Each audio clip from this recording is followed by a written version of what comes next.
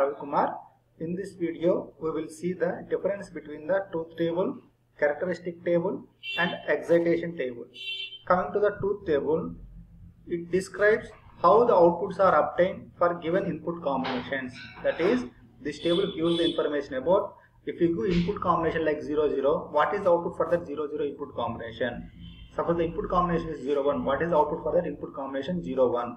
So like that, this table will use the information about for different input combinations what is the output for the given circuit. Whereas coming to the characteristic table, it gives the information about what is the next state based upon the input and the present states given. See, that is the thing here written. It shows the next state when input and present states are known.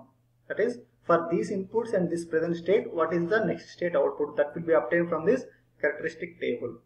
And coming to the excitation table, it tells the input required to get the given combination of present state and next state. Suppose the circuit is in present state. Let us consider Q output is equal to 0. Now, to change from 0 to 1, the output, what is the input I have to apply here for the circuit? So that will be obtained from the excitation table.